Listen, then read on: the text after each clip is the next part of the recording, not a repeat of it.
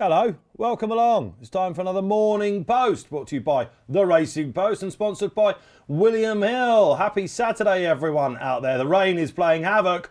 3 meetings for punters to get stuck into.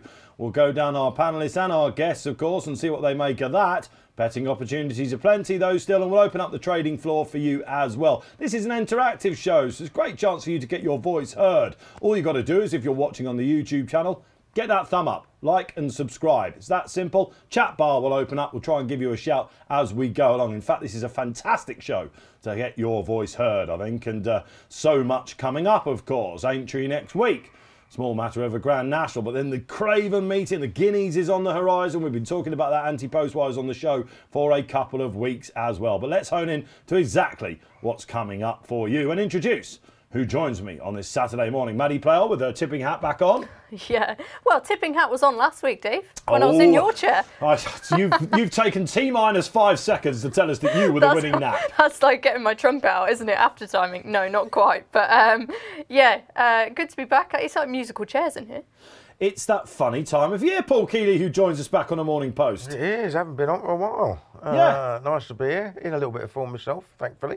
Are you now? Yes. This is 2 trumpets. It's like we're going to have a brass band all of a sudden. Yeah. If only I had one to go pear-shaped now, isn't it? Yes. Yeah. You've jinxed it. It is that funny time of year, isn't it? Before we go up to William Hill, introduce the trader of the day. What do we make of this? Now, a lot of people get angsty, don't they, about the fact we have a Lincoln after Cheltenham. Because of leap year and Easter, it was very close this year.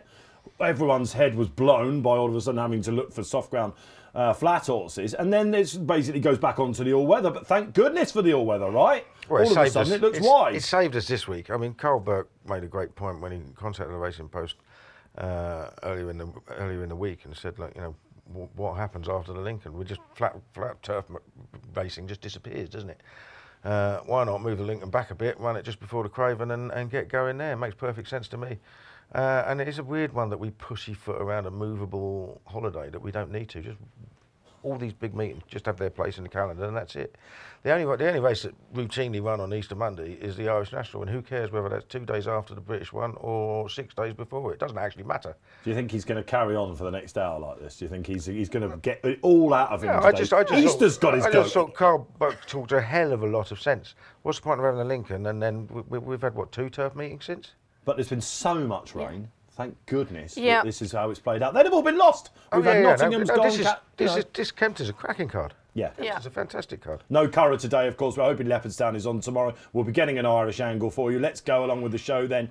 It's that funny time of year, but we're going to find you some winners. Don't worry about that. And we open up the floor as ever. The markets move in front of our eyes. Jamie McBride joins us from the William Hill floor. How are you, Jay?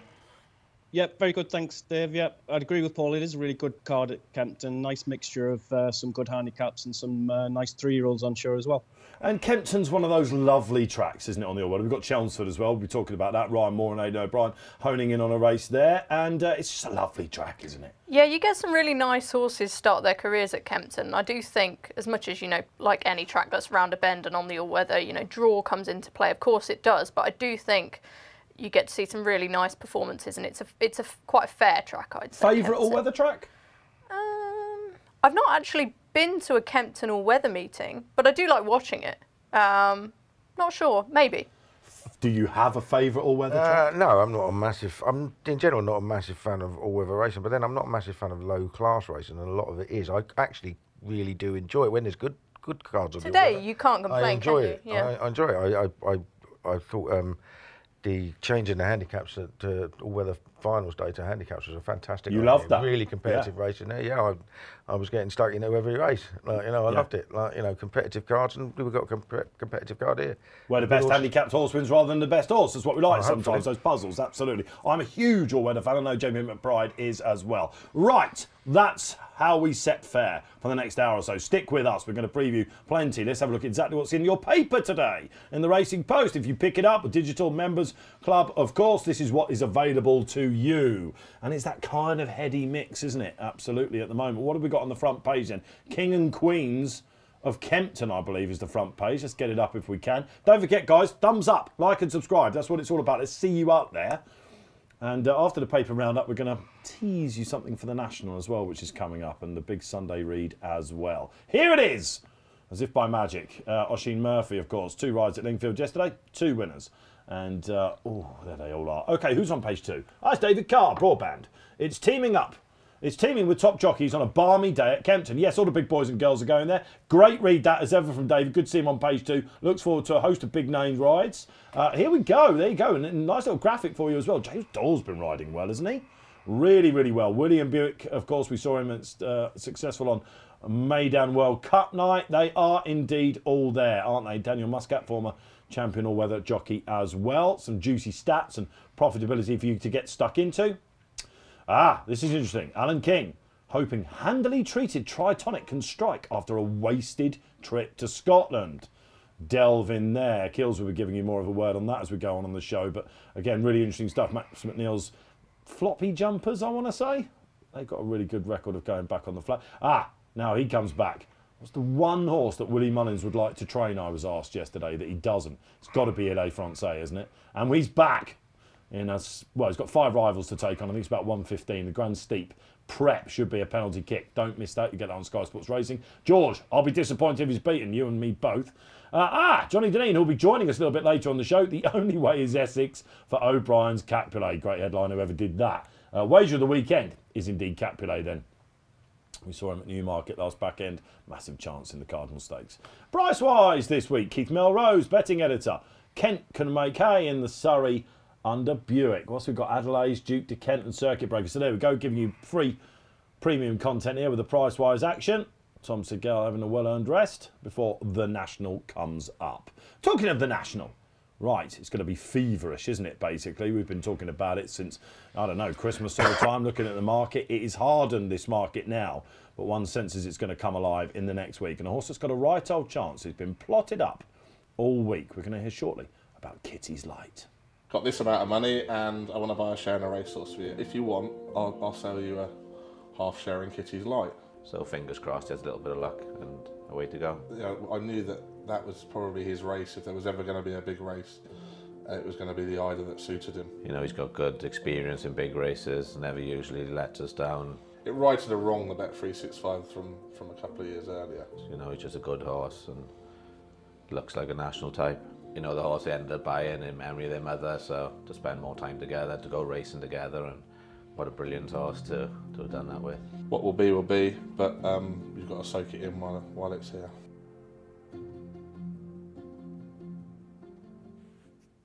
What will be, will be. Great to see, isn't it? And you're going to be able to learn all about that freakish story in the paper tomorrow. It's the big read, Christian Williams, of course, and at 9 a.m. tomorrow, go to our YouTube channel. He gives us an exclusive interview about, well, the rise to fame of Kitty's Light. Just before I go up to James McBride about this, he is a freak, isn't he? I remember years ago being in this studio, and one of our producers who was here at the time said, I've been down to see Christian Williams. He's got this 3-year-old that he reckons is going to be a national horse. We were like, what are you on about? And it was Kitty's, of course. And so we feel like we've got an attachment to this horse, really. Yeah, I've been down there as well, spent some time with Christian, and he was incredibly generous and opened up. And obviously it's a tough time that his family have been through, well publicised.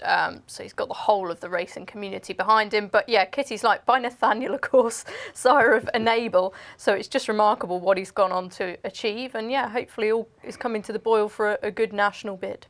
Yeah, we're going to be back next Saturday, Keels, doing runner-by-runner guide. Are you ready? Yeah, I'm nearly ready. I mean, is Aintree ready? That's the worry, isn't it? Whoa. That's the worry. Well, it won't be great for Kitties, will it, if it's bloody? No, I mean, they've got tons of rain forecast early this week. I always worry when these big meetings don't stick out a going stick reading in advance. I haven't seen one at all. Don't go there, because we know the last time that happened. Exactly. Well, you know, it's going to be bottomless. I don't think there's any doubt about it. It will start on very, very deep ground. And, you know, if you get a couple of dry days, it'll just be sticky. It's going to be hard work. You're going to have to handle it. Not sure Kitty's does, but I'm not sure a lot of them do. Well, here's the thing. You know, there's a lovely piece in the paper. What happened the last time Heavy was mentioned in? I remember the Red Marauder year vividly. Yeah, vividly indeed. There was only 2 or 3 finishes that day. Let's go to Jamie McBride then, because Kitty's Light, you've got someone against him. Yeah, we're keeping the boost topical this week with the Christian Williams interview. So we're 16 from 12 for the normal £50. That is this week's boost. Kitty's like the Grand National, and we are non-runner money back as well. 16s. I mean, 12 seems on the skinny side, doesn't it? He was floating around before Cheltenham around about 33s, 25s. Kills. What did you make of his run in the Ultimate? It's funny though, because he was never going to be 33 for the National, is he? He's a spring horse, isn't he? He's a proper spring horse. I mean, the 3 races last year, the Ida, the Scottish National and the Bet365 Gold Cup, and obviously he'd run well in them before as well. Like, you know what I mean? So it's his time of year. He ran perfectly well at Cheltenham on ground he doesn't like, and that's the problem. He needs a couple to come in, to come out. It looks assured that might happen, we think. Almost certainly. Is he going to run if it's on this ground? I think they'll just go for it. I mean, it's roll the dice. I mean, he has won on soft ground. He has run okay on soft ground. It's just not ideal. Yeah. This is what his whole season's been geared around, hasn't it? You get one decent shot at the National, so I wouldn't be surprised if they just let him take his chance. Yeah, needs a few to come out. My fancy was quite well back during the week, actually, who I've mentioned on this show and some other Racing Post shows before, and that's Mr. Incredible. People Blimey. are liking the Paul Byrne, Willie Mullins thing again, and I was really chuffed with what he did in the Midlands Grand National. It was a well-behaved big run. I thought it was a perfect prep. He's actually been well-behaved since he refused. Yeah, Has he? He's only refused okay. once. Yeah. I keep trying to think this loony, whatever, but he hasn't actually. That almost done makes it. him more of He a hasn't- monkey, doesn't it? Because but the he hasn't- punters have but labelled he him. hasn't done much wrong since then. No. Really hasn't. Placed in a Classic Chase, placed in a Kinmure, placed in a Midlands Grand National, won't mind the soft ground. Just remind me about Midlands National for a national prep, a grand national prep. Has a horse done it? Something rings a bell in my mind that something might have won it and been miles ahead of the handicap. I feel like, Don't know. did Earth Summit not win it? Might not have been the same year. This is but- where we need the viewers. Okay, Yeah, this is your tell us. chance. Get on Google, whatever you're doing. We've got a show to do for you. Lord Guyleen. Ooh, blimey, that was Don't that know funny whether he year, won wasn't it. Don't know whether he Was that won the it. Voyage year? That was the bomb scare year. Yeah. The Monday. Yeah. It is exciting though, isn't it? And we're going to be looking at the Thursday Grade 1s for you and the Topham as well. I think one of the second races over the national fence is a little bit later on in the show. But without further ado, I think it feels time, doesn't it, to get our tipping pens out. And let's have a look at the first race coming up for you on this Saturday before I go up to Jamie McBride. It is the 205 at Kempton. It's a Fillies listed stakes. It's a Snowdrop, of course. And we've got a very well-backed favourite by the looks of it. Jamie McBride. We have, yep, very well backed choice here. Was 9-2 when we put this back out on Thursday. She has been well backed, but a bit of opposition this morning. There's also been money for many tiers who we are 4-1 from 9-2 as well. Those are the main two that have been backed in this race. Has this been a hot race anti-post wise, Jay, or is it kind of like pit punters waiting to see what's on basically this weekend before they sort of get stuck in? I don't know. No, this was a quiet one. In comparison to the bigger handicaps, the Roseberry, the Queen's Prize, this was definitely a quiet race. All right, OK, let's see if we can find the winner. And I ought to come to you because the Fav is something you are keen on. Yeah, I am, and I disagree with you. Saw that this morning, Maddy Playle. Sack up on a fence. No, I looked at this race yesterday, and I think Many Tears was favourite in some places, and Choicia wasn't, and I just didn't agree with that whatsoever. You know, alongside Mystic Pearl, she's the highest-rated filly in this field. She produced a career best over this course and distance when she was last seen. She's rated £5 superior to Many Tears, whose Irish form, her last win, hasn't actually worked out that well, and she gets £3 from her. So why on earth would you have Many Tears as favourite on her first British run? Well, I'd take umbrage really with get it. that because I do like Many Tears, but I think she's the improver, and she's got that. I know it is the black type already. She beat a horse that day of Joseph O'Brien's and JP's, who on her day is a pretty good horse, I think. I want to say it's Did They Leave You Out Too, but it's not. It's definitely not him. I know. It's something very much like that. It's one of those something did like that, names. Yeah. Anyway, she's a good horse on her day, and I love the way that she was still green. And if there's a horse that's going to be better in this race, I thought it She was can her. definitely improve, but from a market perspective, I now definitely think it's got it right. Well, OK, and then all the punters are agreeing with you as well. It's a debut, of course, for James Ferguson. Kills, what did you like here? Yeah, I was against Many Tears to start with, just because of the penalty, to be honest. I didn't think it was all that good a race at Dundalk, but yeah, I think the market's about right now. Choice is obviously very, very progressive last year. Plenty of soft ground form, but then comes out and runs a massive career best on the all-weather. But I do think Adelaide has got a chance to improve this year. Just very, very highly tried. Just running really big handicaps So hard to get right, that horse. Yeah, I mean, I still think she's the two Joseph O'Brien fillies in that Kensington Palace. One of those should have won it, and the other one should have finished second. Like, and they haven't done it. But I just think she's got a good chance. Joseph O'Brien's, I think 6 of his 12 runners at Kempton have finished in the first 2.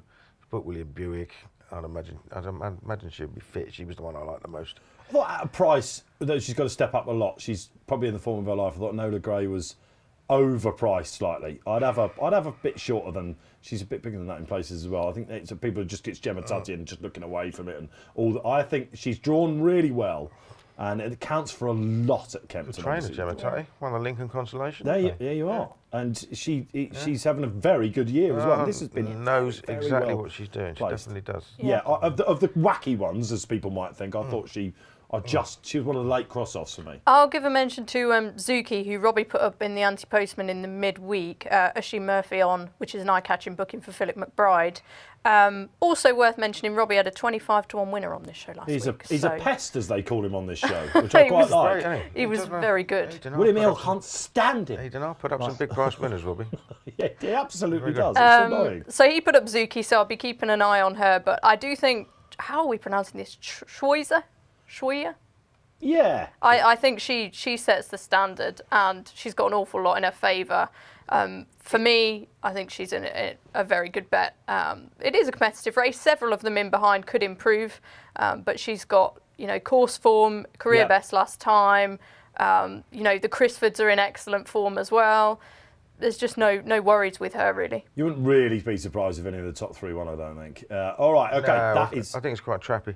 Before we go, I couldn't find a single Grand National winner come from the Midlands Grand National until you went back to Rag Trade, who won it in 1975 and then won the National the following year. So there right, he's got no chance then, guys. Forget Mr. Incredible. Mr. Incredible became Mr. No Chance. All right. Well, it's novices and 7-year-olds and whatever didn't win the race until a few years ago, so we'll give it a go. I'm going to throw Jamie McBride a curveball, actually, while we're just talking about that, because we're going to talk about the Roseberry Handicap shortly at Kempton.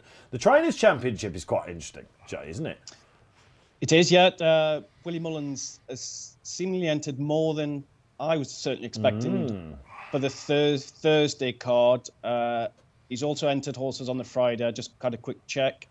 And he's also entered quite a few in the Scottish National and 365. So it does look as though if he did happen to win the National, he's got a few plans in place for Air and Sandown. So, yeah, he's interesting. He's down to now just 4-1 chance to win it. With us, we've still got Paul Nichols odds on.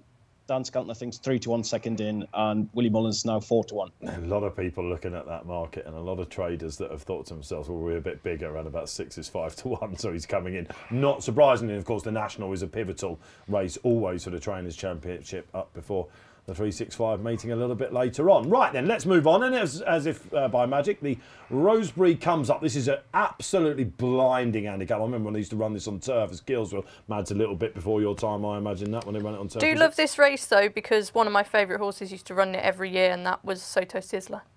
Blimey. Love that horse. Yeah, it's the Epsom specialist, I want to call him. But yeah, is he still around? Is he he's with Gary Moore now. So we'll see him soon at that Blue Ribbon meeting. Yeah. City and Suburban was all the great Met, whichever one. Whichever one it is. Whichever one is the correct distance. Yes. It's mind-boggling to try and get that one out. All right, Jamie, you like running this, don't you? And been very well backed as well. We're all market leaders here this morning. Yeah, I do like Alter Rovin in this one, and him and Intenso have really been really well backed. I mean, they both got blindingly obvious profiles for a race like this, and could be the proverbial group horses and handicaps. Intenso's 130 from 5-1 since Thursday, and because we like Ul Horovian, we've always been slightly under, so he's not as bad a result, but he's 5-2 from 130. Was this your market, Jay? Were you responsible? Because obviously you like this horse, don't you, as a punt yourself today? How much does a trader have to separate themselves from the prices they're putting up? Yeah, no, actually, I didn't put this back out on Thursday. Johnny did. He did this one early in the week, but he also likes Old Horovian. So fools seldom differ is the phrase that springs to mind. But hopefully he can get the job done for the personals. But he won't be a great result for the company, albeit we will just try to keep them a touch on side. And a reminder for you that actual people do still set these markets at the beginning of this, not just bots. Right, Old Harrovian, is he the right fav kills? I don't know. I'll be honest, I think the market's become very top heavy, and you can see why. But with Old Harrovian, he hasn't won for a year, almost a year. Now, you know, he's obviously had issues, so he's not won for a year. So he's coming back from some sort of injury. He did look very good on the all-weather and was obviously, you know, badly beaten on his final start on turf. But it's a long while ago. So what's happened to him? So we don't know. I mean, I can't back horses when you've got that at that sort of price. When you just don't know. He came off a layoff when he was winning last year, didn't he, as well? So he's obviously has had his problems. Tongue tie goes on. Yes. Well, that's the question I asked. Why? What sort of contest was he in last year when he won? This is much. Yeah, and why put a tongue tie on? Yeah. Is it just me who thinks that? Why put it on if there's play with your mind? That one as not an issue before. You know, it's novice race form. Okay, he was recording good figures on it, and he could be very well handicapped off his mark. I mean, it doesn't take a genius to see that. But yeah, I'd want to be taking him on. He could be very, very well handicapped, but I just think at the price it's probably worth having to go with something else. Where given the actual horses that have been beating, you know, there's horses in this race that have been beating far superior horses to that. Give us one. Well, in Tinzo, probably Chillingham's got some really good handicap form, hasn't he? A little stat, I think 4 of the last 7 winners of this race have come from draw 1. So if you like Tinzo, that will suit him. Chillingham, he's slightly quirky, but he's got really good form just in some of the bigger handicaps. It's a very strong travelling horse. But the one I landed on, who is a double figure price, who I think could run well, he probably hasn't got better form than Old Harrovian, is Cannon Rock. And that's because he's an incredibly unexposed horse. He's a Godolphin cast off. Now with James Owen, Aidan Kealy taking some weight off. He's down 1 furlong from Southall last time. I thought he did quite well to win there because he came from a bit of a strange position, didn't he? Sort of out in the centre to far side the track, ground it out. Only had a couple of runs. He's now rated 89, which, okay, it's not a gimme, but he's got very good pedigree, as you'd expect, given where he's come from. You know, out of a Group 2 winner in Fintry, who was very, very good. I just think there could be some scope for progression there. He's an interesting horse. I don't think he had any right to win at Southwell, and James Owen is really won showing easily his hand, as well. Isn't he? He won easily. James Owen's very, very good, isn't he? Obviously, he's got the both over jumps and on the flat. He's got the strike rate of a top class trainer. Yeah. You know, so he's getting decent horses and placing them well. You know, so definitely one to keep an eye on. In Tinzo, looked a bit quirky to me as well. He's always been quirky. He's yeah. a half to Amtiaz. He was a bit quirky. Yeah. And hung to his left when winning at Southall. I don't know whether that's just because that's where the rail was.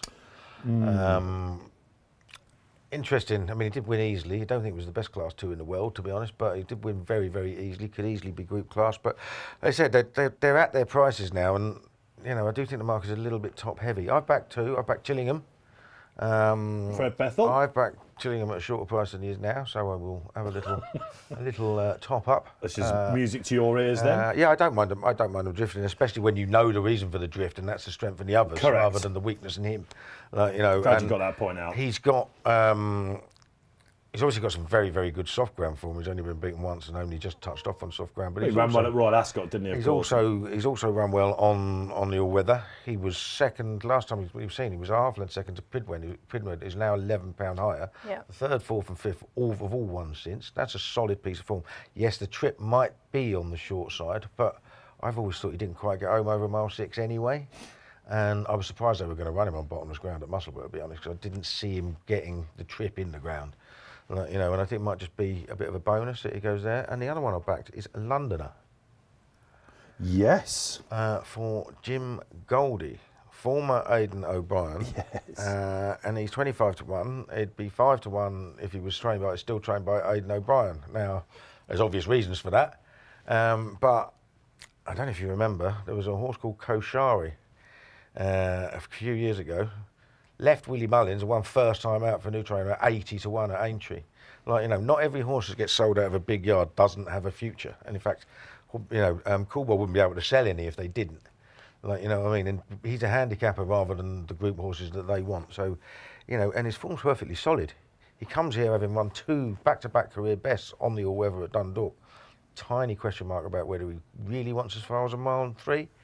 But I just thought 25 to 1, on the basis of what he's done on the racetrack, is just way too big each way. I had a good look at him because this is Jim Goldie special, this, isn't it? And he could be very well bought at around about 30 grand or whatever they pay. 35, I think he paid. 35. Yeah. And he's something of a breeding experiment, Londoner is. Because it's Saxon Warrior out of Gilt Edge Girl. Do you remember the sprinter, the crack sprinter, the Abbey winner? Yeah. And here he is running over 1 mile 3. Yeah, exactly. So they haven't got it right. There's a slight doubt about whether he wants quite that far. But I mean, he's seen out 1 mile 2 well enough. And, you know, on his best form, he's right up there. Jim's had a pretty good winter as well, isn't he? So. Yeah, do we think the pace will be fair here with Youthful King and Tinzo probably won't be far away? Old Harrovian might not be either. I imagine Nick's Holly from that inside poke has only got one way right. Yeah, but I think it'd be solid rather than exceptional. He's got to be there in Tinzo in the finish. I don't really like the 100 to 30, but if there is a horse that is going to be better than this lot in the race, I think it's probably him. Cannon Rock is one I'm going to have to keep on side because I was impressed with him last time. He's just shortened as we speak as well. A couple of points there. What, Cannon? On the graphic, yeah. Okay, so coming in. And I implore you to go to the trends column. The excellent Kevin Morley has gone for Valsad, who's just been clipped in as well. Chillingham's drifted a gallop. I thought there was more on. The power of Paul Kealy in the market. But you're absolutely right. We're at this moment now where people are like, OK, we've got 3 meetings. Let's everyone hone in on Kempton. And those fancied horses, like we saw in Snowdrop, are all that little bit shorter than they might be 10 minutes before the off. Yep. All right, OK. Let's move on, shall we? Because there's another cracking handicap at Kempton as well. It is the Queen's Prize, I think we're going to have a look at next. God, blimey, I've got loads of memories of this race out there, that is for sure. And it looks like there's been some big movement in the market since I looked at it 24 hours ago, Jay. Yeah, this circuit breaker is definitely the main mover of the day. We're now 7 to 2. We were 12 to 1 after the final decks on Thursday. Like I say, easily the biggest move of the day. And there's also been bits and pieces for Duty of Care. He's also seen some good money and he's shortened up a fair bit as well. John Joe O'Neill in a Queen's Prize. When I was younger, the Queen's Prize at Kempton on turf was often won by a jumps trainer. I remember Martin Pipe used to win it quite a bit. And Circuit Breaker, he's been smashed. Yeah, funny one. Bought to go hurdling in October, never went. So either had a problem or can't jump. But obviously he has promise. I didn't think he was obviously well handicapped. No, though. I cannot see exactly say that. I cannot see that price where it's come from, because even the win, the horses have been well. The two that were second and third have dropped further down the handicap since. The last time out from, there's nothing particularly special about that either. I'm not saying he can't win. He's unexposed in. He's unexposed. He's unexposed, but comparison to some of these. Yeah, but the price is wrong. Rafe Beckett, of course, had him on the flat. I mean, it almost makes me think it'll win, because somebody must know something, because I can't understand why it's got that short. One of those horrible wins, isn't it? You know what I mean? Nasty. Cannot understand why it's that short. I wouldn't touch it with a barge. But like old Harrovian, a tongue tie goes on as well, so your mind is going, oh, what's going on here, you know. Sometimes it can work out, but for me, I looked at this race yesterday when he was a far bigger price and I couldn't have him because I just thought he's not obviously well treated. Yeah. He's been off for a long time. This, John Joe O'Neill, like Keel said, probably not the plan, but my fancy has been backed as well, and that's Duty of Care. Now, he's interesting. Yeah, well, he was second in this race off £2 higher last year to a very good Godolphin horse. He tends to run eye-catching races. I think he can flatter a little bit like that. Like at Newcastle last week. I was going to say it was a very good run at Newcastle last week. That got me in. He had a terrible draw. Yeah, he did. It was a funny stop-start race. And I think also another thing against Circuit Breaker, favourites have a terrible record in this race. One in the last 10 years. I hate favourite stats. It's just a you don't buy it? It's just so what? I can't have that at all. Any information's better than no information. Yeah, I know, but just because a favourite's been beaten before doesn't mean this one's going to be, does it? I mean, it's not. It doesn't. It's not relevant. It's not relevant. But anyway, Duty of Care, great form at Kempton. He tends to bring his best to Kempton. Safi Osborne, I think, rides for the first time, which is quite an interesting little angle. Yeah, nothing against Shane Kelly at all, but that. Jamie Osborne's been in great form, as we know. This race is a I'd say there's a bit of depth in there, but I wouldn't say it's, obviously loads and loads and loads better than last year. And I just thought the way he shaped last time was eye-catching, made that headway in between horses and then just weakened very late on. But you know that he's going to be able to produce a better performance here. over this course and Stall distance. 14. I mean, they rode him a bit experimentally a couple of times ago, but he tends to go generally back anyway, so I don't think that's a major concern. And it could actually work out in his favour. But yeah, obviously it's not ideal, but if you're on a hold-up horse, I don't think it's as a concern as if you're on one that definitely wants to go forward. Before we go to Kills for his big tip in this, and it is a big tip, really weak in the market. I'm just looking down at your prices on Sweet Fantasy and Novel Legend, Jay. Yeah, quite surprising, really. Like we said, James Owen's got a bit of a following already, so I expected there to be maybe more money for Sweet Fantasy. And again, Novel Legend, obviously, he's down in grade from great Group 1 company last time and is proven on the all-weather. So, yep, a little bit surprising that lukewarm, but I suppose something had to be with the money for Circuit Breaker. Okay, so you're getting a bigger price than you want. Are you getting a bigger price about Tritonic? That's the question. I've got a bigger price about Tritonic than he currently is, yes. I like him because I just think he doesn't want soft ground. And he's another horse, it might be a bonus for him missing Musselburgh last week because he just has the wrong ground pretty much all the time. Now, I know he won a 4-runner chase earlier in the season around Wincanton, but he was hammered out of sight by Ginny's Destiny. Hasn't been seen since. He doesn't want the winter ground that we've had. The last 3 times he ran on a surface that was quicker than soft. He was 4th in a Grade 3 handicap at Aintree. He was 3rd in the Ascot Stakes, and he was 4th in the Old Borough Cup.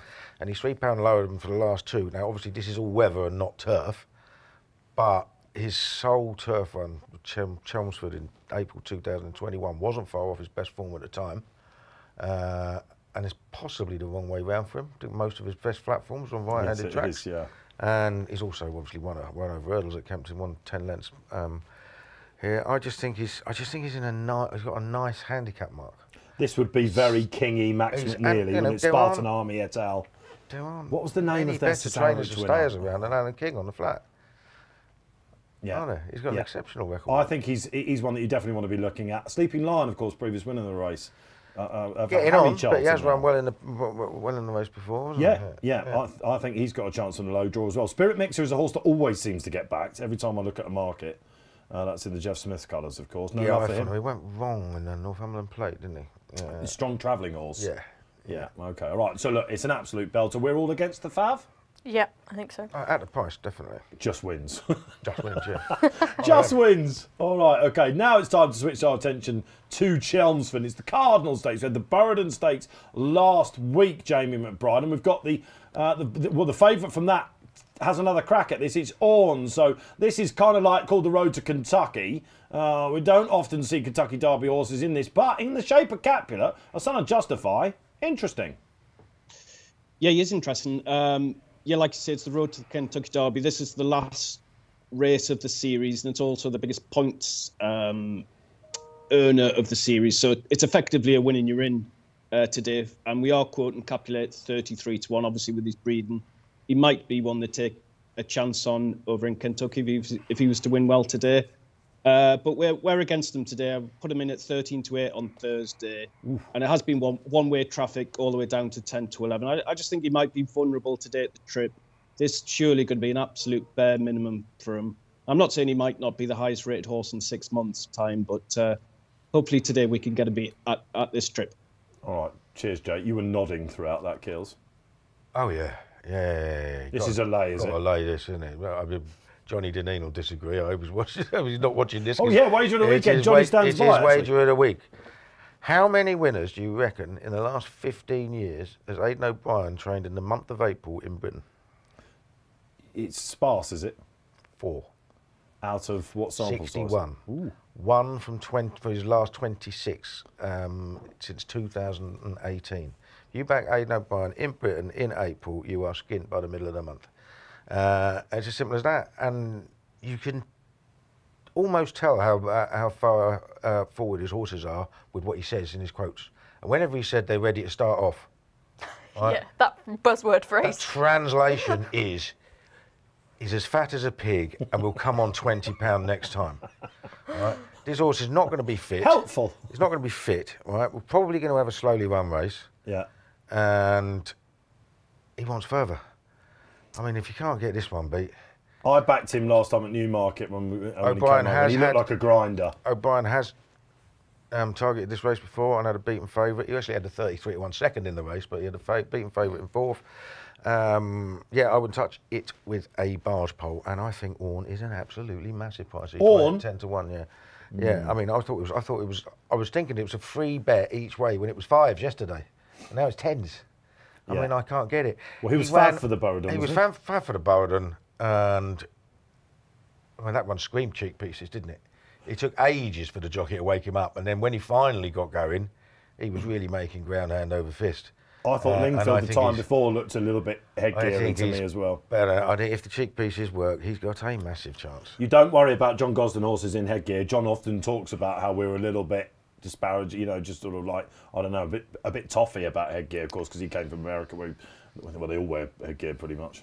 Yeah, I will not be having a bet in this race. I don't have a really strong opinion. I did put Capulet down as my selection yesterday, and the more you guys talk about it, the more I am put off. It's still the most likely winner, no matter how much I want to lay it. Yeah, well, but I do think he wants further for sure. Yeah. But those two runs in group races, second to Diego Velasquez and then third at Newmarket, they do set the standard. You know, on the ratings, he is a mile clear. But I do slightly worry about these conditions. I do think Aidan O'Brien's got a decent record when he sends horses to Chelmsford, though.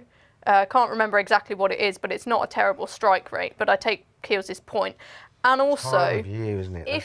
But if they are thinking about possibly going to the Kentucky Derby, which they might because he's Justify and they really want to, you know, get people on that Justify train, Justifies they do stay very well, and this horse really encapsulates that. But they would want him to be straight enough for this in order to, you know, earn the maximum points to be in with a chance of getting a berth. Yeah, okay. And if he's not gonna win this and go off to Kentucky, he's kind of between a rock and a hard place, isn't he? I mean, he's not entered in the British 2,000 guineas. He's entered in the Irish version. He's entered in the Derby, which is about a 33-1 chance. For me, he smacks of like a Lingfield Derby trial horse. And I just think, would they not rather go over to Kentucky and give it a go?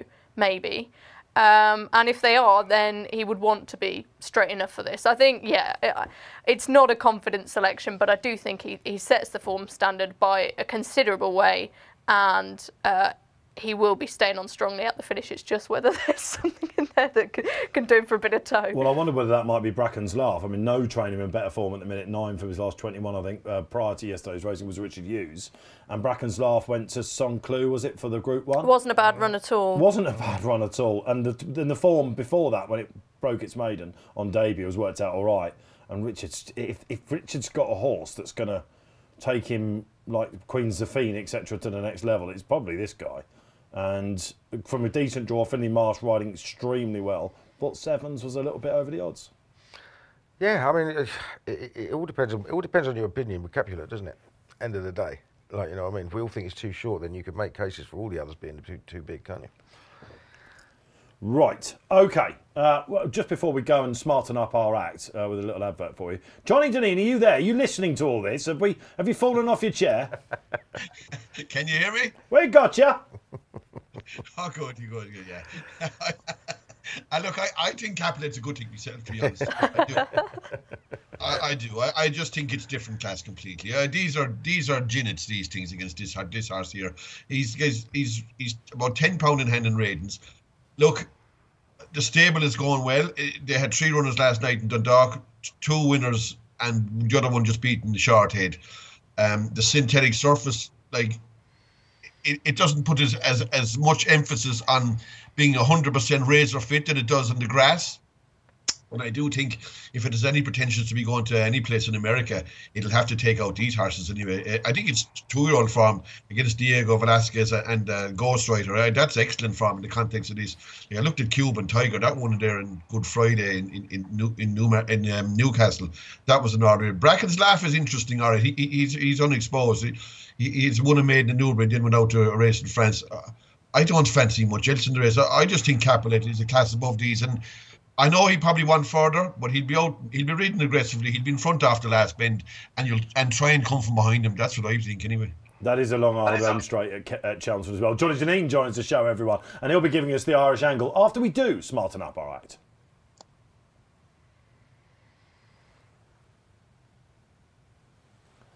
We're waiting to smarten up our act. Confusing? Do not fear. SmartView is here to help you. We've taken the traditional race card and removed all the jargon and abbreviations which can be daunting for newcomers. The result is a race card that means making informed choices and picking winners is easier than ever. Our racing experts and data scientists have created an algorithm that puts everything a seasoned punter would consider into the attribute bars you see on the race card and assesses each runner with an overall score out of 100. There you go. Keith Melrose, the betting editor, telling you how to smarten up your act. We got there in the end. It's one of those awkward moments where you're waiting for an advert to come in as a presenter and you freeze. Like nothing's going on and you just think, let's just freeze. It's madness, isn't it? I should have just kept gesturing and all that sort of stuff. Anyway, smarten up your act. SmartView is something they've been working on for a long time here at the Racing Post. I think you're going to absolutely love it. Like we love our Irish racing, like we love Johnny Dineen. Leopardstown tomorrow then. It's Ballysacks time, John. Curra off today. Hopefully Leopardstown will pass the inspection.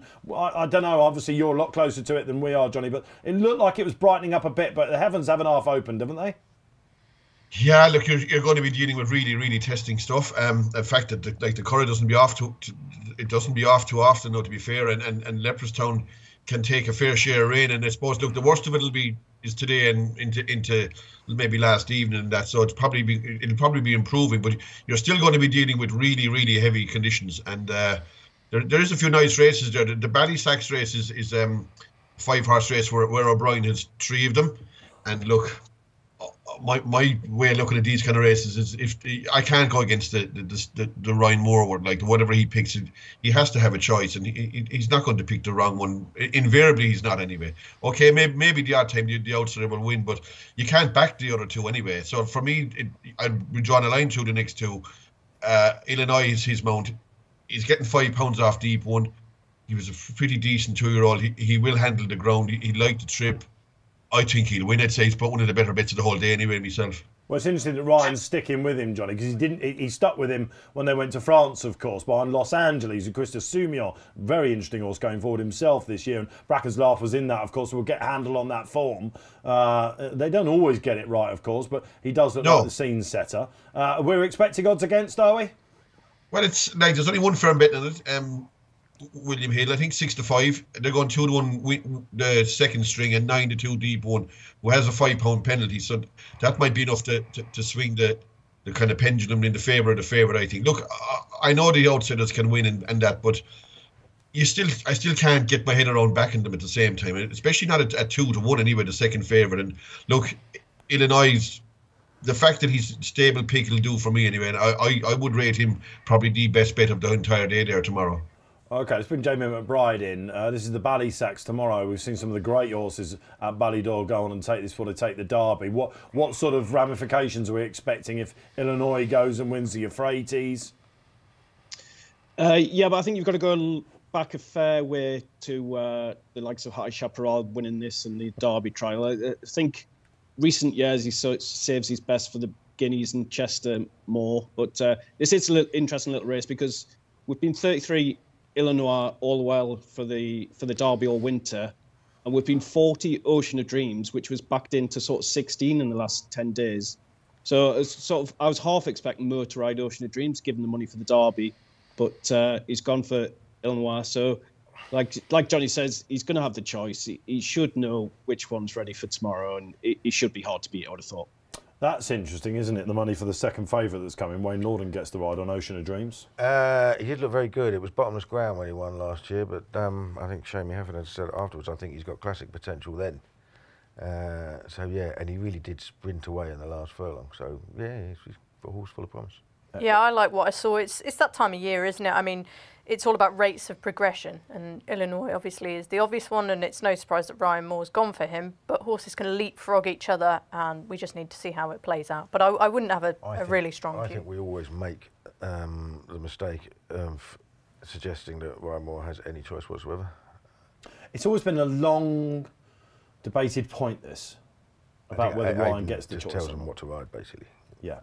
I mean, I can't remember where I stood with it. It's been a long time since I But logically, he's going to want his number one jockey on the horse he thinks has got the best chance. Oh, yeah, absolutely. But as we always say, Ryan Moore chooses. I don't think he does. I mean, remember, he's over here. He's not riding work all the time. Well, Los Angeles is a great case in point of that, isn't it? Christophe Simeon came on top. He will have to be getting the steer from the trainer. Surely Los Angeles is the interesting horse here, isn't it, for the future? Because, of course, I thought he won really well. Yeah. He was a big price when he went to France. And smacked as a performance of, we don't expect much, we'll chuck him in there, see what he can do. And he goes to Chester or something, doesn't he? Surely. Yeah. I mean, like you said, this is this time of year. Now, we're all, this one's got promise, this one's got promise, this one. One of them will turn out really good, and one of them will be in the Triumph Hurdle.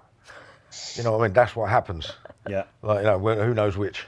Let's tell Johnny Dineen a little bit more, shall we? Because we've got the what is it? It's the Red Rock Stakes. It's called now. It's the Valley Inch, isn't it? Basically, over 7 furlongs. William Miller betting 4-1 the field. John, is that what race is that? That's a Fillies race, is it? That's the 220 with Atlantic Coast and Take Me to Church, which is something. Oh we all need on a Sunday. Yeah.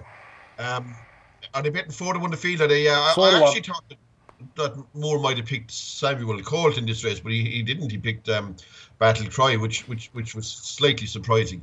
But one thing I do think there has been a sea change in Coolmore with definitely last year and in parts of even the year before and even the start off of this year is the same. To me, that Moore is on the right horses invariably. You can pick very few races last year where he wasn't. And the second thing, they're ridden completely differently. There's none of this messing now of, we'll ride him, take your time, all this. Everything is out and gone, and everything is away from traps fast. And it's basically, it's almost as if there was an ultimatum given, like, okay, if you want me to ride these horses, I want to be on the winners. I want to be on the right ones, and I don't want to be messing about trying to get them up in the last 50 yards, all that nonsense. Every horse that they ride now, that he rides, is out and gone. It's the same last night in stall 12 in a maiden in Dundalk, out and gone. Is in front after furlong. Every horse he rides is in front, and to me, he is on the right ones invariably. He may not be picking them himself, but somebody somewhere is telling him this is the one to ride. This is the best chance. And for me, he's unopposable now against the other jockeys. Yeah. I think you might be right about Battle Cry. I mean, he's got the experience here, isn't it? So he might just, this might be his FA Cup final. He's chosen Buttons in the 255, John. This is a really interesting race. It's the Priory Bell Stakes. This is the Fillies race. Completely unexposed and is a course and distance winner, but not favourite. Joint favourite with William Hill because we've got a Lilac Roller as well for the Toomey on. And Paddy Toomey's got a huge string this season by the sound. Yeah, like Paddy Toomey is the one guy that is at the minute is able to put it up to Aidan O'Brien anyway, and he's got a great jockey riding from Billy Lee, so that makes a huge difference as well. Having a top jockey. So Lee is about the only jockey, him and Keane, I suppose, that can really put it up to the likes of Ryan Moore. So look, Kitty Rose is in there. It's a hot race. It is a hot race, but Buttons is quite smart and how good she is anyone's guess at the same time. It is first time out, and it's by Kingman, and the ground will be really, really bad. So it'd be a hard race to pin your collar to anything, I think, anyway. But look, in the previous race where we were on about Battle Cry, I kind of like Atlantic Coast there. He has won in heavy ground, and the fact that Ryan Moore goes for Battle Cry, who has plenty of convictions, would lead me to believe that none of their horses are anywhere near unbeatable. So I'd be going with Atlantic Coast there, and the other race, the Fillies race, look, maybe Kitty Rose or Buttons, but you'd want to watch the betting for a race like that. Huge market watch, I think. Let's hope it's on tomorrow. Yes, Leopardstown is down, Patrick, as well. Johnny's column will light you up with any bets across the weekend. Right, that's this weekend done and dusted. There's a small matter of Aintree joining the party again, thank goodness, Jumps fans are saying, because we get some real Grade 1 action coming next week. And we'll have a little look at the Thursday races for you. Kicking off with the Manifesto, of course. Loads of Grade 1s all over the place next week. And before we go to the panel and get what their heads are telling them about whether we should be back in the Cheltenham horses, we've seen Fairy House, of course, since. How does this market stack up? How has it been stacking up, Jay? And have punters really been frustrated since that brilliant Cheltenham Festival that there's been no top-class jump racing for them to get stuck into? Yeah, definitely. And sadly, they might have to wait until final declarations to really get stuck in, because a lot of these races, trainers are just cross-entering quite a few. And this race, we've got Corbett's Cross is also in the Bowl. Luxus on Friday is also in the 3 Mile Novice Chase. I'd expect Ely Ted to Toms to be in the 2 Mile Novice and things. So it's yet to really take shape. But yeah, it is good racing to look forward to. All right, the Manifesto. Who's had a little look at this? I've had a look. I mean, it's, as Jamie said, it's impossible to have a strong view, I think, given that so many of them have different options. And again, it's whether you go in again with that Cheltenham form. I thought that was one of the great races to watch at the festival, the Turners, with Grey Dawning and Ginny's Destiny. Just the way that the pace built, it felt like you were watching a real race. Whereas, old school race, wasn't it? Yeah, some of the other sort of novice races I felt were just a bit sort of Mickey Mouse, the odds-on shot walks around and wins. But it was a really exciting race to watch. I'd be interested to see if Nickelback runs here. You know, on a line through Jello, who was running on third in the Turners. He's quite interesting as well. Nickelback obviously beat Jello, not by as far as Grey Dawning did, but he's not gone to that festival, not had a hard race, and we know what he did on the clock in the Henry VIII, the Scilly Isles, at Sandown was pretty spectacular. He is a tricky horse. I'm not sure that a lot of these are going to run in this race, are they? I mean, Corbett's Cross, Embassy Gardens, Il Était Tom, Blow Your Wad, maybe not. So well, let's say they do.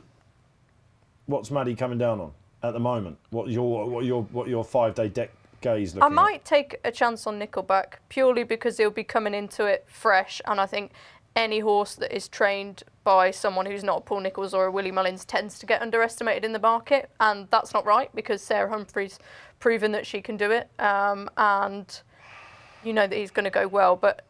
And I don't think that the track will be against him either. I think that will suit him. He's quite, although he's one-paced, he's quite a fast one-paced horse, if that makes sense. That's why they have to race him over 2-4 and not 2 miles, because he's just not got the zip for that. But I wonder if you've just shown your hand a little bit with how you're going to play Cheltenham there. Because a lot of punters look for these horses that have skipped it. Nobody knows how to play this any year. No. Because some horses will be fine, some horses won't, and there's no guessing which ones. All I say is the bookmakers must be really looking forward to it, because we've got loads of horses going to Aintree or Punchestown from a heavy ground Cheltenham, now going to a heavy ground Aintree, and it'll take some doing to run your best again. And I think if anything, the ground is going to be even worse at Aintree than it was at Cheltenham. There is 2 websites I've just recently looked at, 30 mil over Monday, Tuesday, Wednesday on ground that is already soft, heavy in places. So it's going to be deep. Let's put a bit of a positive spin hard. on that. Aintree is a bowling green, isn't it? It's not a negative. It's just you know, bad ground isn't a negative for me. I mean, it's safer for horses anyway. Like, you know, I don't mind watching horses run on it. I think the races will cut up a bit if it's going to be that bad. Well, they take it up at Cheltenham. They will cut up to a certain extent. I'll be very interested if Embassy Gardens runs here. Never had him down as a proper out-and-out stayer anyway. Are you doing this just to mess with my mind? And I think he's a keen goer, and you've got... We all remember the Cheltenham previous. You've got 2 horses going to go off fast in bottomless ground. Well, he just got outstayed, didn't he? So you'd forgive him what you saw, because he had an irregular heartbeat, was it? That was the excuse they came out with. Yeah, the jockey wasn't too complimentary about him either. Yeah. I think they were very weak. A fancied horse never loses without an excuse, does it? So I don't buy any of that. I don't even listen to it. But he did have, it was in the vet's report. He definitely had Yeah, he did, yeah. Patrick Mullins was the whip. This was his whip incident as well, wasn't it? Where he went for him a bit heavy. Right, yeah. No, anyway, I don't think it's a 3.5 mile horse anyway. So I'd be interested to see if he came down the trip, because they'll go hard, because you'll need to stay. I think I'd have to give him another chance. I was disappointed with what I saw at Cheltenham, mainly because he was one of my bankers. Where do we run? But I think he was a sufferer of the Brown advisory for sure. Yeah. Well, he also with the chess game that went on for that. He also ran in a race with a horse that had been hiding its true Grade 1 ability all season. So yeah, called Corbett's Cross, who can't have had a hard race. On visuals. Well, you know, when you on visuals you haven't had a hard race, but loads of horses that do it on visuals can't do it again when they put up big figures. We'll have to wait and see with him. And of course, he's in the bowl. Stiffer. These fences are proper stiff, yeah. Yeah, and I'm not sure that would be totally brilliant for him. He's has fiddled a few. John, what do you like here? You've been listening to us talk. Yeah, look, it's interesting. You don't know what's going to turn up here. Grey Dawning, I presume he could have an entry in a 3-mile race. Maybe he'll run here again. Ginny's Destiny smacks me of the touch of a stage star about him. I could see him going backwards from Cheltenham. I'd say that was his real. And not that saying it wasn't every other horse's derby as well, but he may not progress. Corbett's Cross is interesting. I see him in the bowl as well, which is surprising. He's in all age company. He's a very good horse, Corbett's Cross. We like bad ground too. Found the 50s probably in the 2-mile race. Elette Thompson the same. Nickelback will probably be out in front. Look, Grey Dawning is probably the horse they have to beat, but I'd be very interested in Corbett's Cross if he turned up here, even in a 2.5 mile race. I think he's a horse with a lot of class, and he was able to take care of Found the 50 over 2 miles last year in Naas. And I think even though he won the National Hunt Chase, he was far too good for it. He shouldn't even have been in there. He's too classy a horse to even run in the National Hunt Chase. He'd have been well up to running in the Turners or the Brown Advisory against Fact of Foil if Fact of Foil wasn't in the same colours. And I think he's a really, really good horse, and he even might have some sort of a chance in that bowl as well. So whatever race he's in, but look, at the moment you'd be going with Grey Dawning, but I'd be very much afraid of Corbett's Cross if he turned up here. Yes, okay. I think a lot of people would be nodding away with that. Right, let's whittle through the rest. If there's a good thing at Aintree coming out of Chelmsford, surely it's in this race, isn't it? Oh, okay, we're going to look at the 220 first, the anniversary 4-year-old hurdle. Oh, my goodness. A lot of chat all of a sudden, of course, about Sergino. Jamie, let's bring you in. I've seen him bigger in places. I mean, if he was odds on to win the Triumph, and he's odds against here, against some horses that probably would have been massive prices in the Triumph in the anti-post market, what do we do with this? Yeah, it is a bit of an imponderable. Nicky Henderson did have a winner early in the week. Hopefully that's them back on track. There has been a fairly big mover in this. Khalif de Burle. Punters were quick to tell me I was put it in too big at 8-1 yesterday, and he's now into 9-2. I just thought he was a bit underwhelming in Kempton last time, and Give Me 5 did nothing for the form at Fairy House, but punters obviously disagree. All right, okay, Sergino. It's just hard to know what to make of this as a bunch, isn't it? Sergino wasn't in the equation at Cheltenham. It seemed to be everyone's view that he would have absolutely bolted up there, but we don't know that now. And Nicky Henderson's, of course, had that really tough season. I don't know about you, Kills. I don't know what to make of the Triumph. I love Madgeborough as a horse, and I think he'll be a really nice long-term prospect. But in behind, I'm not sure there's that much depth. Yeah, I'm not sure. I'm not sure there's not that much depth to the juveniles this year. But also, Sergino's another Madgeborough as well, isn't he? He's next year's horse as well. Like, you know what I mean? Rather than a juvenile hurdler, I mean, any other yard would be straight over fences. Well, they're running him while he's still a novice, obviously. Any other yard would be straight over fences next year, I think. Like, you know, but whether he stays over hurdles with Nicky or not, I don't know. But, you know, he looks for all the world a chaser. He might be easily the best. Now, Khalif de Burle, I definitely would have backed him at 8. So I know that form didn't stand up, but I was in the winner's enclosure afterwards, and everybody wanted to talk to Paul Nicholls about Caldwell Potter. And he said, "Can we just talk about this horse? This is the most exciting horse I've had for a while." Says he's going to be the best chaser he's had in years. Really likes this horse. So, and he thinks he thinks they probably should have gone on with him last time, rather than riding him for speed. So I think more of a test here was suited. You might see a different ride as well. And Monmorale's race, of course, Paul knows how to win this. He's got a really good record in it. I love this horse as a future prospect. Have done ever since I first saw him. You know, he's beautiful to look at. And his Adonis form, okay, Give Me 5 didn't exactly cover himself in glory in Fairy House, but he didn't run terribly. He probably just ran about up to his level. The time was pretty good. I mean, I'm sure it was a different day, but on softer ground, I think it was about 8 seconds quicker than Sergino in his race at Kempton. Now, admittedly, Sergino improved a lot from that. The two of them had a hard race there because they went at it a long way. Yeah, but I think that slow early and then wet at it. Make a man of this horse, and I think he can come on for it, and he will be at the fences next season, won't he? Surely. Oh yeah, definitely. It would be nice to see Khalif de Burle win this, I think, just in the future, wouldn't it? I think it would be very, very exciting. He'd be my pick. However, having fallen into the Monmorale trap, I'm thinking he was the next coming after he won it. You know, they can just go. Cheltenham Festival winner now. Don't start. Don't start. All right, okay, so Gino, what are you doing with it? We'll wish you luck with whatever it is, and doubtless there'll be lots and lots spoken about this. John, just before we can move on, so Gino, you see the ball big. Is this just a stinky lay or one you're going to go heads down with? Look, I think Paul alluded to something there earlier on. When the ground is bad in Aintree, it's really, really bad. Really, really. It's probably one of the worst surfaces in the whole country, I think, when the ground is when it's soft to heavy here, literally anything can win, and like you have horses win by huge margins and horses run terrible in the place, I think, anyway. So for that reason, I'd be reluctant to go bald-headed for anything that's very, very short at this meeting. I think if the ground comes up as I expected to do, and Sergino on the back of like probably an ordinary prep and Miss Cheltenham, if you're looking at really heavy ground, anything can get beaten. I mean, I remember here a few years ago, Apple's Jade turned around 40-something lengths with Ivanovic Gorbatov from the Triumph Hurdle. So when those kind of things can happen at a race course, literally anything can happen. Carjesi is a horse I wouldn't overly fancy myself in this race. I'd be giving Nürburgring a chance. I'd say really bad ground probably suits that horse, and the long straight here, give it a chance maybe to get organised. But look, Sergina's the horse to beat, but would I tear into him at 5-4? Probably not. Yeah, I think he might just drift out before we see the real colour of people's money on Sergino. That's going to be very exciting. It's Thursday, 2:20 Aintree. Now let's get to the. It's still not the good thing.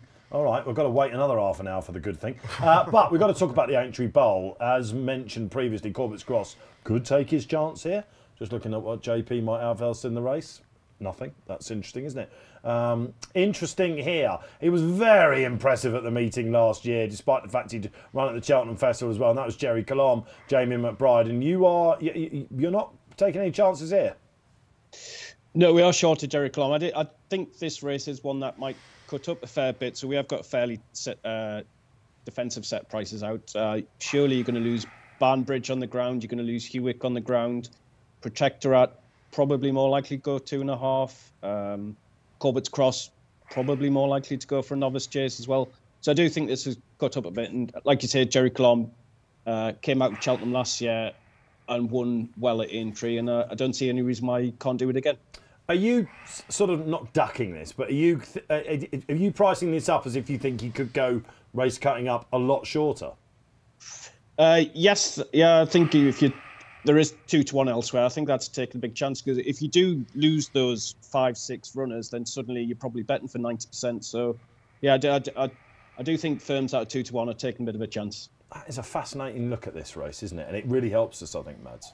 It does. It was a belting run, wasn't it, in the Gold Cup from Jerry Colombe. I love Korak for the National again. I think he's obviously got a great chance, but I do think that was a tough old slog. And I think Protectorate had a far easier race. I mean, he probably could have gone round again. He was a big fancy of mine for the Ryanair. He's got a great record at Aintree. Yes. Won the Manifesto here, won the Many Clouds here, put up a really, really big performance on Racing Post ratings. I just think he'll be coming into this much fresher and in way better form. I can trust him more than I can trust the likes of Shishkin. Poor Hewick, I love that horse. He's just not getting his ground this year, is he?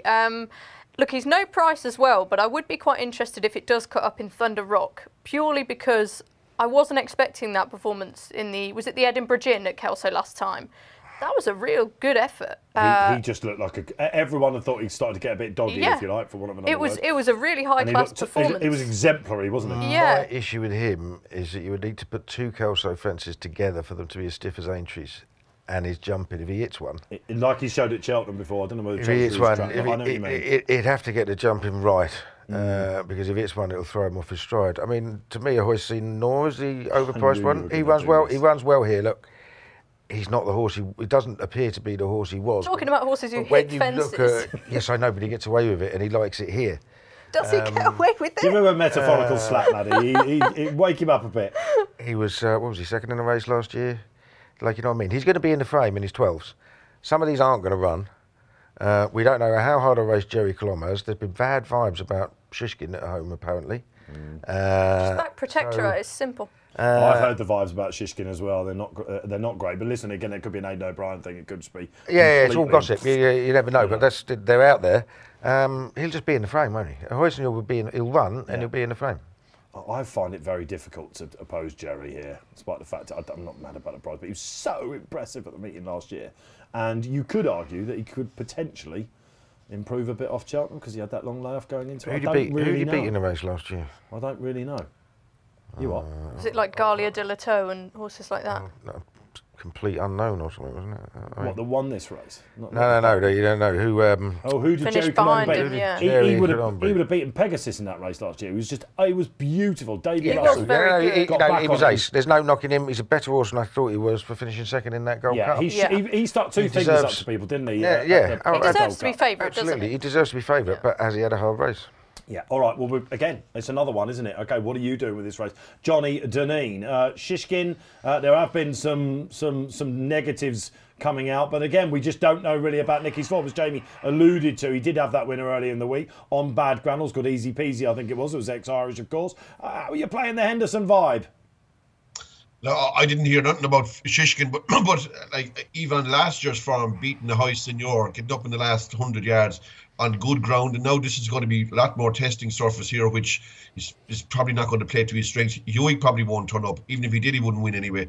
Protectorat has a couple of options, so has Corbett's Cross. Braveman's Game is finished. Thunder Rock is a small field horse. He might get that, but he still has to step up a good bit in grade here. If I could pick one horse to back at the whole meeting myself, it's Jerry Colomb. Last year proved, I suppose, that he can. He was in a humdinger last year and came back here and won. He was twice as impressive here as he was anywhere else, and he just glided around there. And he has form on bad ground. Track is no issue. He's got everything in his favour here, and he is bigger around the place. And I can see why Hills are ducking him. I'd be ducking him myself. I think if I pick one horse right now at the whole meeting, at 2-1, this is it without a shadow of a doubt.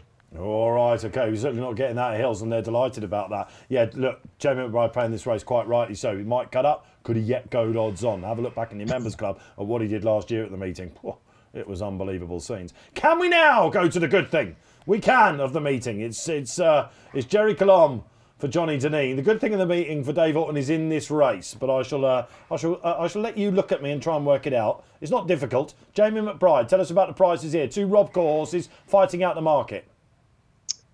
Yeah, and they've flip-flopped. Initially, I put in Irish Point favourite, but the vibes are suggesting that he might be more likely to wait for the 3-mile race because we've seen good money for Bob Ollinger and we've seen good money for Impere Pass as well. So it looks as though Irish Point might give this a swerve. Bob Ollinger's really solid, like say 5-2 into 7-4. He's your favourite. Good thing in the meeting? I don't do good things, do I? But I think Bob Ollinger will probably win. If he turns up here without Irish Point, he's an absolute certainty. I was going to put Irish Point as my fancy, and I would much rather see him in this race than I would in the 3-mile race. Same. So this is worrying for me. They're not going to run against each other, are they? No, they're not. No, that's the big thing. And Jay's quite rightly, this is the elephant in the room. If you're looking at Irish Point in this race, you're thinking, what a run against State Man. He's a 2.5 miler. He had to do things probably not ideal there, Jack Kennedy, just to try and get State Man beaten. And it was a huge run. And you're thinking, it's all about Aintree Hurdle, right? And yet Bob turns up, and he has looked like a rejuvenated character this year. And he's just better than the rest. Yeah, I mean, Imperial Press has got problems, hasn't he? Something not right. There's something not right with him. I mean, he might come back at any point, but at the moment he's a horse with problems, and the others aren't good enough. Iberico Lord would be interesting because I definitely think he wants 2.5 miles, and he definitely wants bottomless ground. You've got to be a brave man. And maybe not at 14. You know what I mean? I mean, he was a much shorter price. He was a shorter price to beat State Man when Henderson's horses couldn't pick up a leg. So, you know what I mean? We're still waiting to find out whether they can pick up a leg, obviously. But, you know what I mean? If there's a horse that's overpriced, but like you, I think Bob Ollinger, he's almost back, isn't he? He is almost back. Disappeared for 3 years or whatever, but he's almost back. Yeah. So, Mads, Irish Point, and what if he doesn't run? Yeah, I mean, Bob Ollinger's the one to be with, isn't he? I must admit, when we were going through them there, I did just start smiling when I saw Langadan in here. Don't.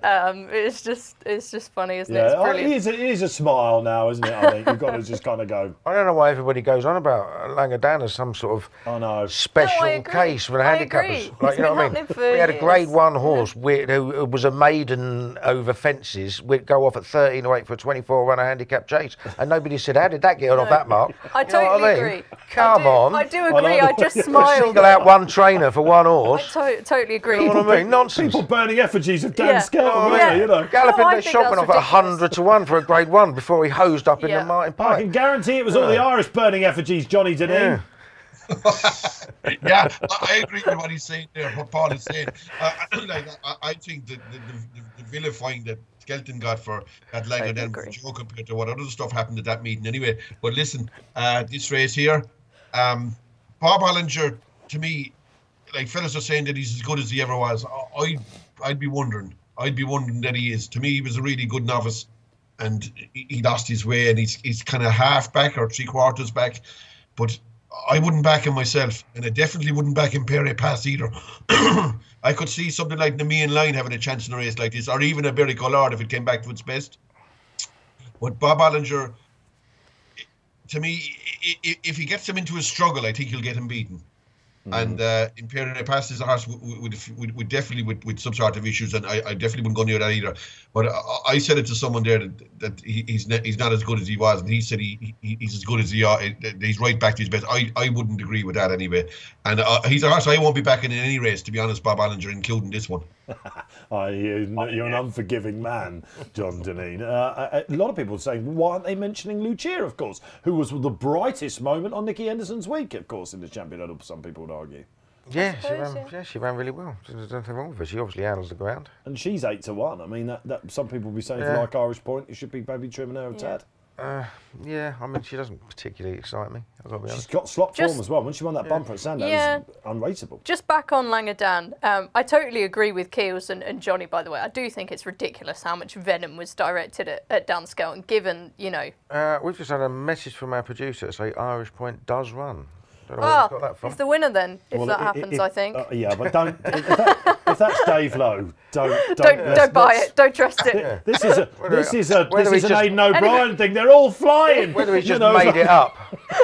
Anyway, back to Langadan. I say I was smiling, not because of what happened at Cheltenham, but more because Dan Skelton's known for doing this, isn't he? If he thinks a race is going to cut up and it's going to be a small field, he's not afraid to put a horse in there to pick up some prize money. So that's why it made me laugh, because it wouldn't be a usual scenario that you'd look at and see a horse like him in this Grade 1. Yeah, and I'm sure he's got handicap options as well, hasn't he? But yeah, totally agree with what the guys were saying. But yeah, if Irish Point runs...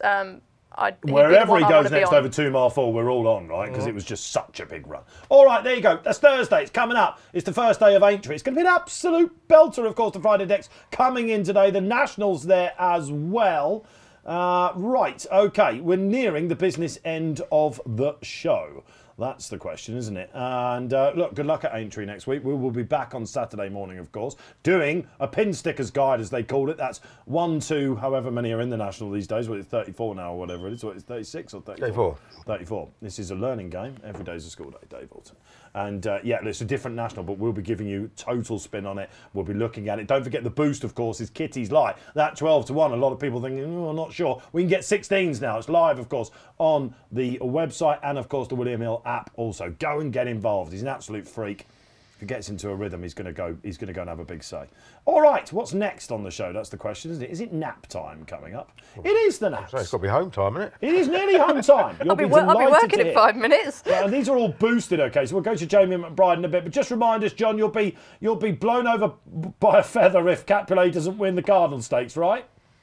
Yeah, look, I fancy Capulet. I'll be disappointed if he doesn't more or less make all the running. Well, Hills are agreeing because they're not boosting that one. All right, so let's go to the boost. Jamie McBride, let's go to you. Old Harrovian. Normally you can put names of tips with the personality that puts them up. You're anything but an Old Harrovian, but today you're donning the colours. Correct. Not many Old Harrovians from where I grew up. Yeah, we're boosting him 7-2 from 5-2. Hopefully this is the last time he runs off 9-3 for quite some time. It looks like my nap, Many Tears, is coming in for support, having drifted out slightly. But what's the boost? 7-2 from?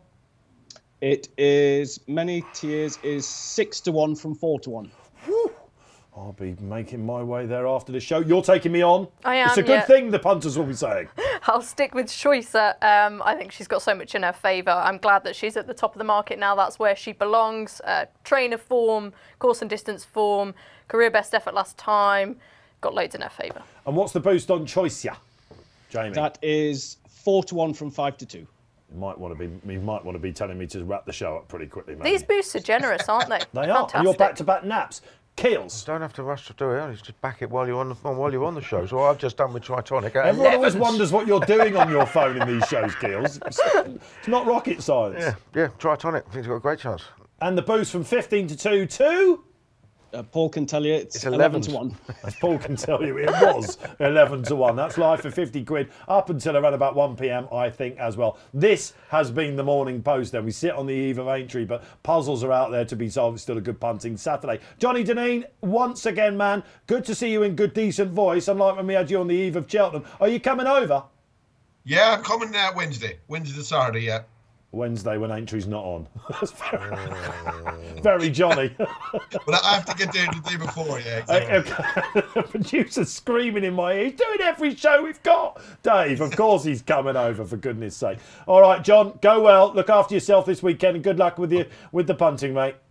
All the best. Bye-bye. Bye-bye. He's an absolute diamond, isn't he? As you two have been as well. Sparkling away, Maddy Playle. Are you going to get on the app now? Were you beavering away like Keels does on his phone? Oh, it's a tricky day today. I will enjoy it and watch it. But yeah, I think I'll have to take advantage of that boost. All right, we're going to see you loads in the paper, of course, and probably loads of shows next week as well, I imagine. I never know what I'm doing. All sorts. I just turn up, Dave. I'll tell you that you are going to be seen quite a bit, as of course my man is as well. Keels? Yeah, absolutely, yeah. I'll be here. You'll be here next Saturday with me? Next Saturday. Who's your national fancy? I've backed. Oh, go on. I am Maximus at 50s. Why? Just remind everyone why that is. Because he had a rare sobriety moment at the DRF, was it? Yeah, well, it was definitely a rare sobriety moment at the DRF, but I just like the way he bounded up after the last behind Galloping Deschamps, having never been put in a race whatsoever. Yeah. So I thought, yeah, that's £50 the wrong price, and then of course he comes out and absolutely slams Vanillier. He's better off with that one at the weights as well. I think we didn't see the best of Vanillier there, but he still beat him very, very easily. And if viewers were watching the show earlier in the season of Morning Post, you'd have seen Keels put that up on around He's about an Irish national winner. He's an Irish national winner. Yeah, number 6 Valverde et al. 2 mile 4 furlong Grade 1 novice winner this season. Yeah. So he's got class, he's got stamina, he's got no issues with the mud. Jumping can be a bit iffy, but do we forgive him that at the new Aintree? Iffy jumpers win at the new Aintree nowadays, don't they? Yeah, I mean, Tiger Roll can go through the top of them, so can his light to tell. So, all right, that's still to come. That will be next Saturday, 10 a.m. But loads of great content coming your way. The build-up will start basically for tomorrow. Christian Williams, of course, is the big read, and at 9 a.m. on the YouTube channel, it will be, of course, that lovely interview that he's given us exclusively. Jamie McBride, sterling stuff this weekend. Good luck with your nap, you old Harrovian. You've even got the silks on. Thanks, Dave. Yep, me again next week, so speak to you at the same time next week. Isn't it great? Lovely to get in the insight of the traders as well. OK, this has been the Morning Post. Don't forget to like, subscribe, comment and share. This is Saturday. There's loads of sport out there. Enjoy it.